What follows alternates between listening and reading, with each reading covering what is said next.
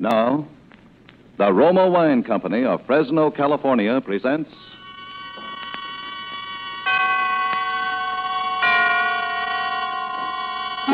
Suspense. Tonight, Roma Wines bring you the extraordinary child actress, Miss Margaret O'Brien, co-starring with the incomparable Dame May Whitty. Suspense is presented for your enjoyment by Roma Wines. That's R-O-M-A, Roma Wines. Those excellent California wines that can add so much pleasantness to the way you live, to your happiness in entertaining guests, to your enjoyment of everyday meals. Yes, right now a glassful would be very pleasant as Roma Wines bring you a remarkable tale of suspense. And with the strange tale called Cricket, and with the performances of Margaret O'Brien as Little Florence and of Dame May Whitty as her grandmother, Mrs. Edney, Roma Wines hope indeed to keep you in suspense.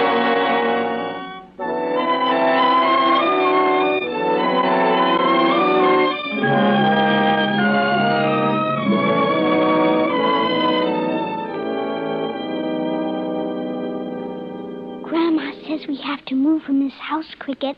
We have to go away. I guess it's the noises and the things she hears at night. She's good, and I love her, but she doesn't understand. There's nothing in this house to frighten anyone, nothing that is bad. Listen, Cricket, there'll be no one here but Anna tonight. And tonight you said you'd come. But I won't be here, Cricket. Grandma's taking me to Golders Green to stay with Aunt Collar until we find another house. Couldn't you come there too, Cricket? It wouldn't be hard to find.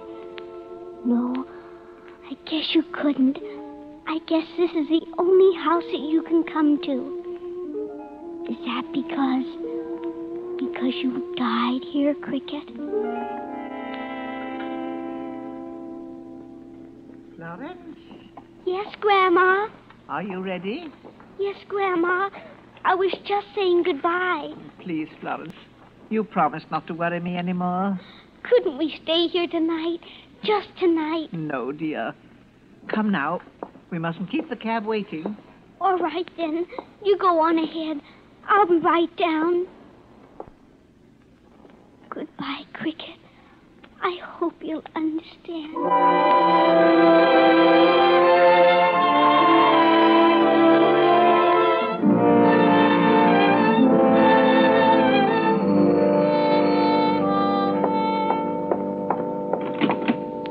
Hello? No, this is the maid. Mrs. Edney isn't here. No, she's staying overnight in Golders Green with her granddaughter. You're welcome. Goodbye. Who's it? It's me, Anna. You shouldn't come in without knocking like that. I heard Mrs. Edney was gone. Have you finished with the cleaning? Not quite. You're early. I was worried. Has there been another robot raid? No, not that. I didn't like you being here in the house alone. Anna, I want you to tell Mrs. Edney you're not coming back after today. But, Charles, I can't If just... Mrs. Edney chooses to live in this house, that's her affair, but... Have you heard it tonight? Have I heard what? You know what I mean. I've heard nothing. The neighbors have. Oh, if they minded their own business, they wouldn't hear so much. They said it was bad. I'm not interested in what they said. Well, you should be. Why should I be? Because of all the things that goes on in this house... Oh, what was that? Who is it? Anna? Oh, Mrs. Edney. I thought you'd gone. Oh, good evening, Charles. Good evening. I thought you were staying the night in Golders Green, Mrs. Edney. I am. I left Florence there.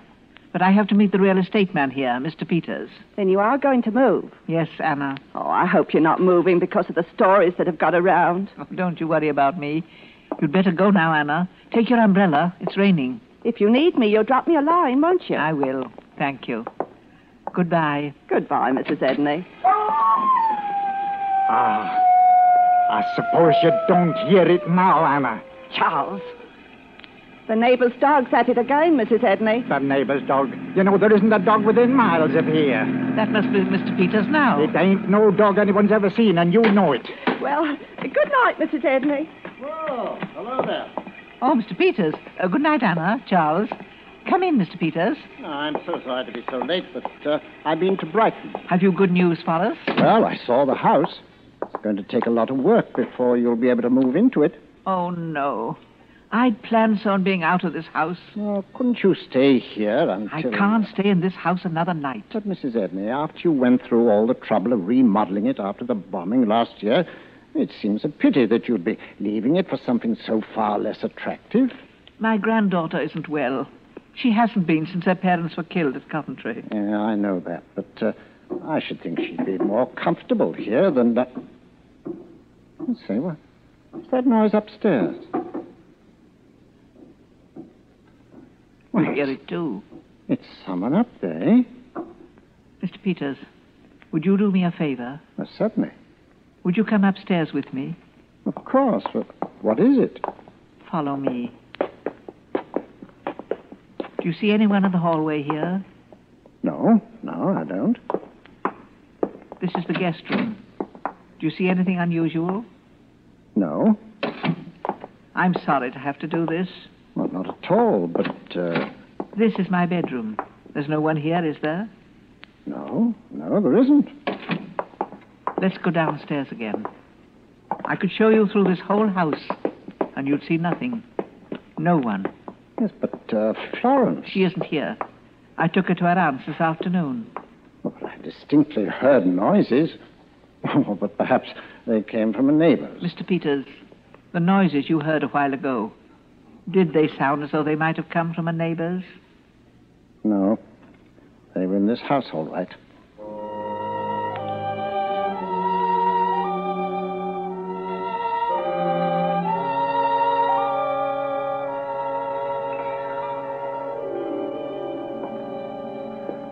I wish I could help you, Mrs. Edney. I must ask you to say nothing about our moving to Florence. She's against leaving this house, but I know it isn't good for her to stay here. I understand that. I smell something burning. Yes, it's always like that. First the noises, then something burning. But there is something burning. You can search the house, you'll see no one. Nor will you find anything burning. I know. Are you certain there's no one upstairs? You saw a while ago. Yeah, but I heard it so clearly. And that smell... Would you like to go upstairs again? Yes. I'll go alone this time.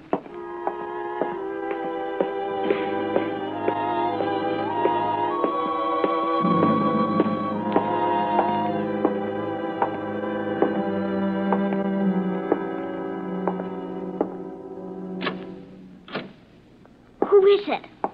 Florence. Who are you? I'm Mr. Peters, remember me? Yes, you're the man who wants us to move out of this house, don't you?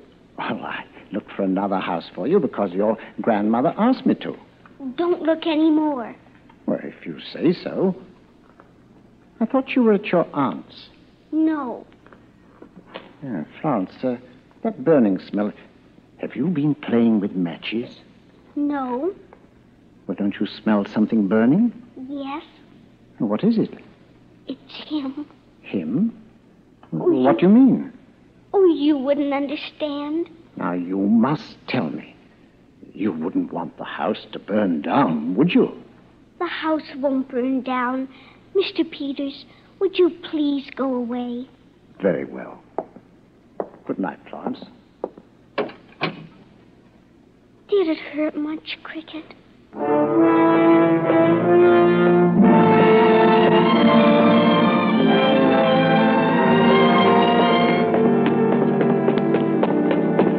Mrs. Edney, your granddaughter's upstairs. But she couldn't be. Are you sure she wasn't up there a while ago when we both went up? But you saw. I showed you. Yeah, you didn't show me your granddaughter's room. I'm going upstairs. Please wait. Certainly.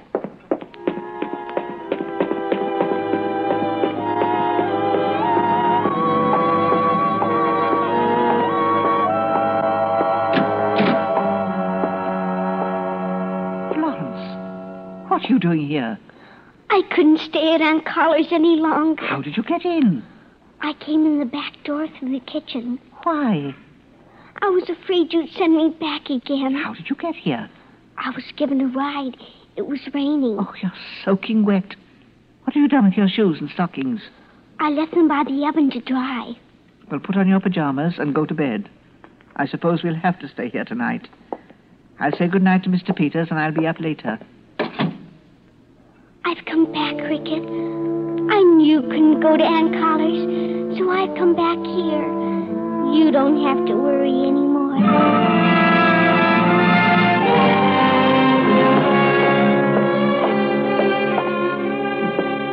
Mr. Peters? I'm out in the kitchen. Would you come here for a moment?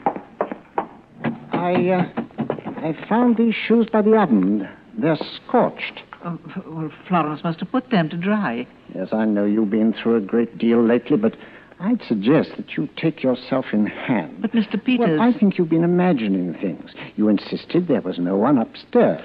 But there have been other times. And are you sure that if you'd investigated them, you wouldn't have found an explanation like tonight? I know what you're thinking.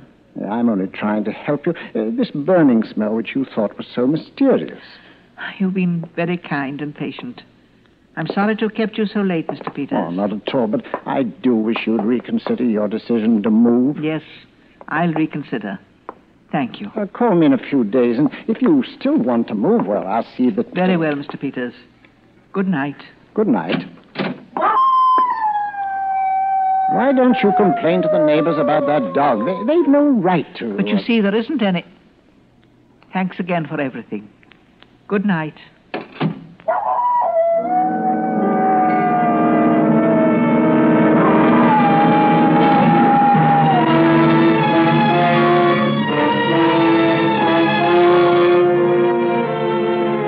For Suspense, Roma Wines are bringing you as co-stars Dame May Whitty and Margaret O'Brien.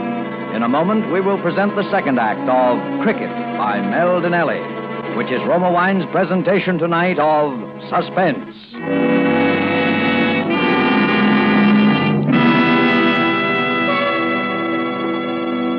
Between the acts of Suspense, this is Truman Bradley for Roma Wines. Elsa Maxwell is recognized internationally as an authority on gracious living. You will be interested in something she said the other day about wine and wartime food rationing. Listen. I find that people who know one simple secret of serving delicious meals aren't bothered much by food rationing. That secret is to enjoy good Roma wine with food. For instance, I recently had dinner with some old friends. The main dish was kidney bean casserole. And to give this simple food a delightful party flavor, my hostess served cool Roma California Burgundy. Everyone remarked about its wonderful bouquet and aroma, and about the way that good Roma Burgundy added enjoyment to our plain meal. Such added enjoyment is one of the reasons why more and more people serve delightful Roma wine. That's a grand suggestion from Elsa Maxwell. So why not try Roma California Burgundy with your dinner tomorrow night? You'll enjoy its tart piquancy, its fruity, robust taste, the happy result of selecting luscious wine grapes from California's choicest vineyards, guided to perfection by the ancient winemaking skill of Roma's famed wineries. Good Roma wines never vary. They're always enjoyable, yet cost only pennies a glass. Remember, more Americans enjoy Roma than any other wine. R-O-M-A, Roma Wines. And now, Roma Wines bring back to our sound stage Margaret O'Brien as Little Florence and Dame May Whitty as her grandmother in the second act of Cricket, a play well calculated to keep you in suspense.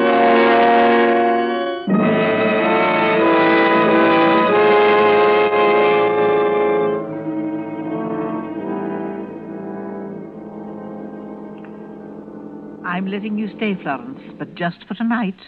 Now, you must promise me to go to sleep. But I'm afraid I'll miss him if he comes. Oh, you must stop talking like that.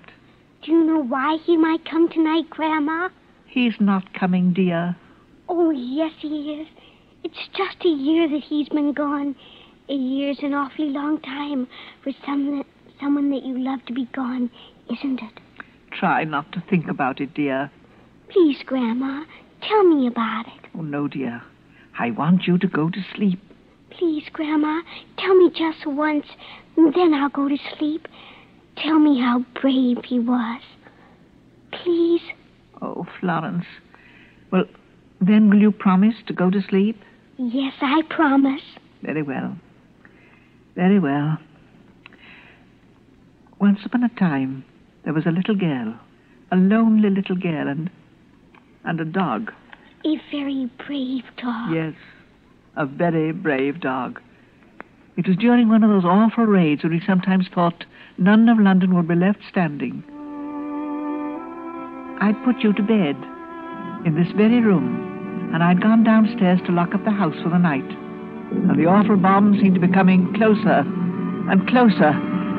I was standing at one of the windows looking out when I heard the screeching whistle very close. Then there was a splitting crash. The door seemed to go out from under me. And the next thing I knew, I was out in the street. There were crowds and confusion. I'd been hurt. I couldn't seem to move. But I knew you were still in there. I tried to get up, but they kept telling me not to, that I'd hurt myself. The house was blazing by now. And then I remembered that Cricket was in there too. And I prayed that somehow, some way, he'd do something. And then we saw you. You were dazed, and Cricket was tugging at you, pulling you towards the doorway. He was leading you straight to safety. You were almost out, both of you. Suddenly, the flaming doorway crashed. It looked as though you'd been buried under the doorway. And for a moment I thought... But then we saw you coming towards me. It was Cricket who'd been trapped inside the house. And we could hear him. The poor, brave dog. There was nothing we could do. For the whole house seemed to fall in after that.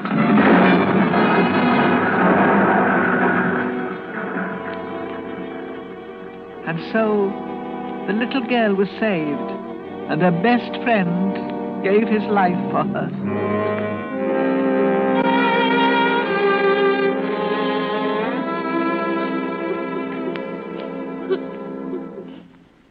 Why do you make me tell you about it, Florence? It only makes you feel worse. Oh, no, Grandma. It makes me see how brave and wonderful he was.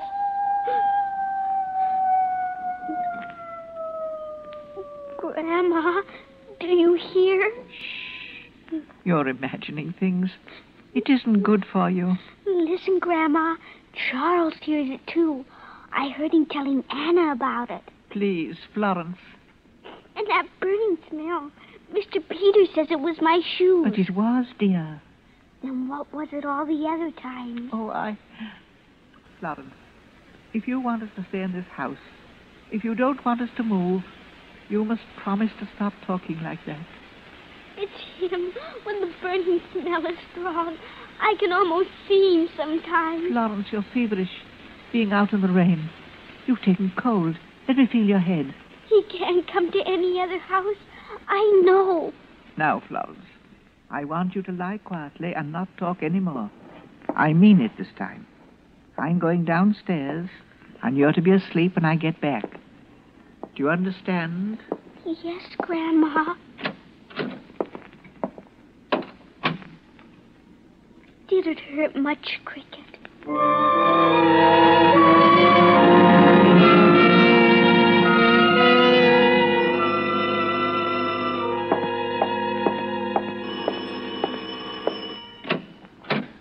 Anna. I know it's late, Mrs. Edney, but I thought as long as Charles said things to make you nervous, and you being alone here and all, well, I thought it was the least I could do.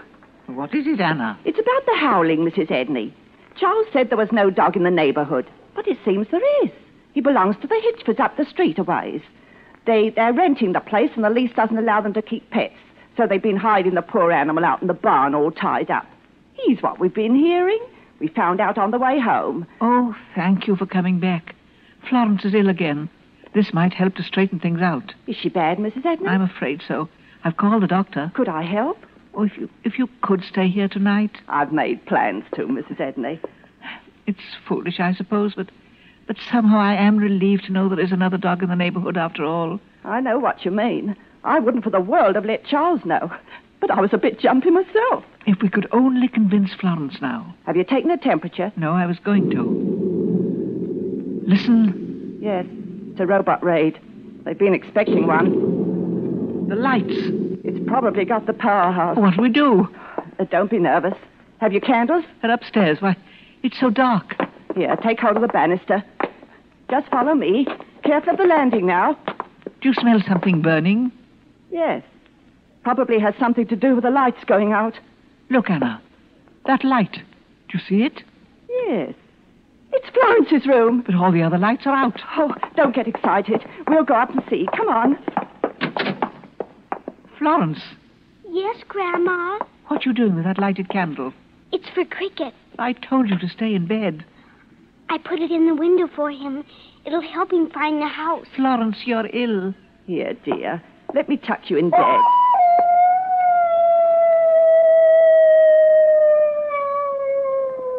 Listen, he's lost. Child, that's a neighbor's dog, Mr. Hitchford's. That's not Cricket. Oh, yes, Anna. I know his voice anywhere. Please keep covered until the doctor gets here. But I'm so warm. My head's burning. I'll take her temperature. I'm on fire like he was. Why doesn't he come? Florence, please. You'll feel better when the doctor gets here. Oh, this in your mouth, dear. Is my hair burning, Grandma? It's the fever. Keep the covers on, dear. Are the covers to smother the fire, Grandma? Yes, dear. Keep them on. Why doesn't he come? I'm burning. Oh, what's keeping the doctor? The robot raid. He's probably got his hands full someplace.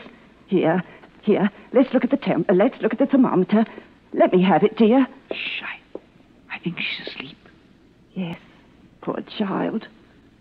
Mrs. Edney, it's almost 103. Good heavens. Listen, they're getting closer. What'll we do? We can't move Florence with a fever like this. It may be pneumonia. Oh, don't get excited.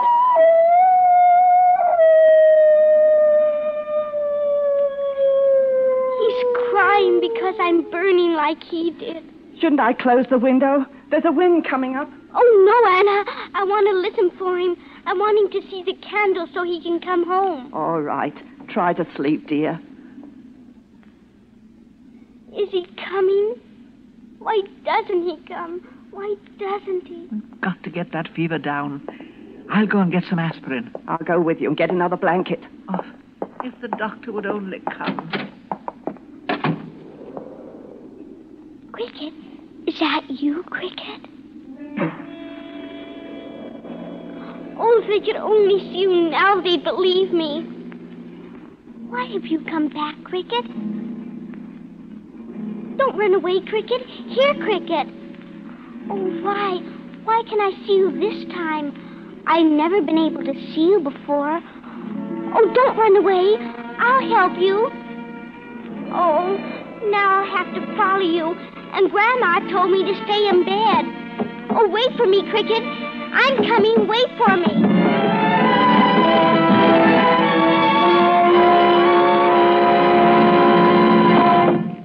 Hurry, Anna. Look at the smoke. That's never happened before. It's coming from upstairs. Quick, Florence. It's Florence's bedroom. Oh, the curtains are burning. The candle she put in the window. Where's Florence? Look in the bathroom. I can beat these flames out with a rug. Florence! Florence! Look. Oh, there's a handkerchief on the She windowsill. must have climbed down the trellis. Oh, dear.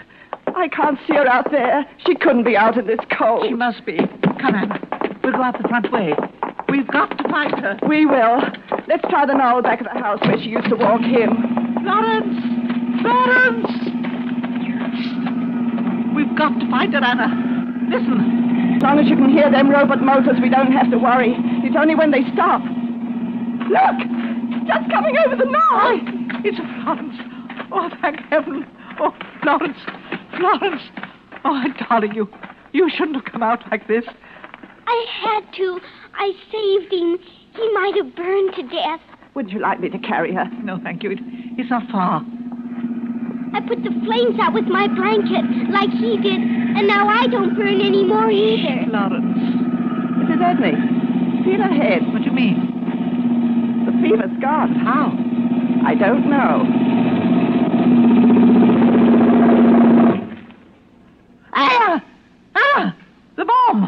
It stopped. It's overhead. Fall to the ground, Mrs. Edney.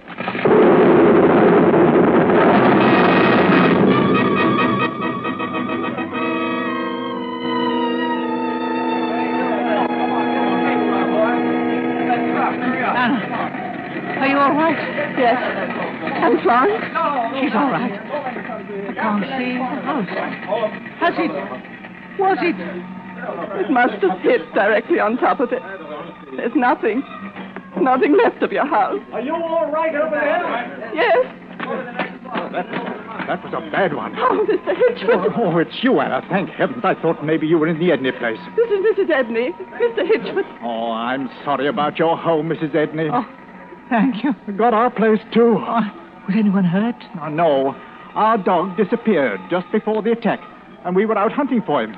I guess if it hadn't been for him, we'd have all been killed. Was there anyone hurt at your place, Mrs. Edney? No, we were hunting the dog, too. Was your dog an Irish setter, Mr. Hitchford? Yes, he was. But how did you know? We've been keeping him hidden. And I knew his name, too. Did you now?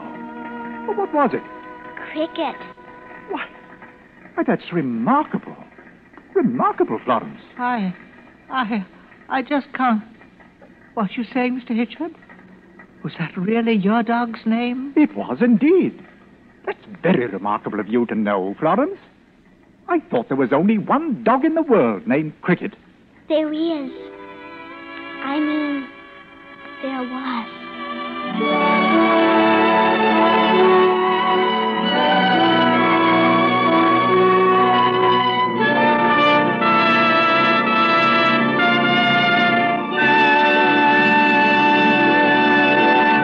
And so closes Cricket, in which Roma Wines have brought you Miss Margaret O'Brien and Dame May Whitty as co-stars of tonight's study in Suspense. Before our stars return to the microphone, let me say a word for Roma Wines, the sponsor of Suspense. Here's a brief message from that noted authority on smart and pleasurable entertaining, Elsa Maxwell. Most of the parties I'm giving these days are simple affairs. And when I entertain, I always serve well-chilled Roma California sherry before dinner and later in the evening. You'll find that glorious amber golden Roma sherry is a gracious touch that's sure to get the meal off to a good start and adds to the evening's pleasure. And don't worry about fancy glasses. It's the wine that's important.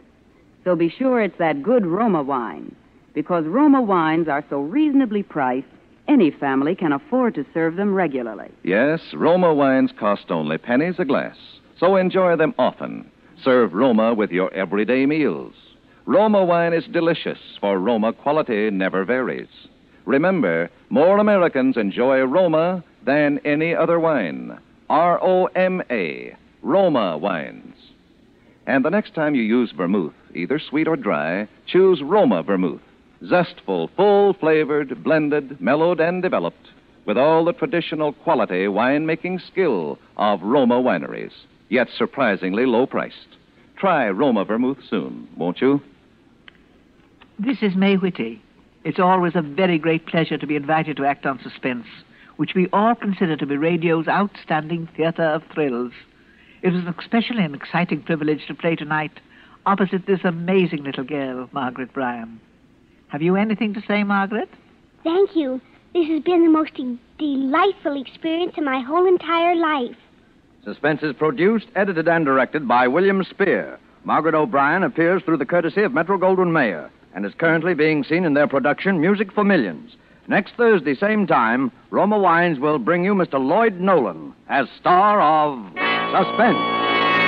Presented by Roma Wines, R-O-M-A, made in California for enjoyment throughout the world. This is CBS, the Columbia Broadcasting System.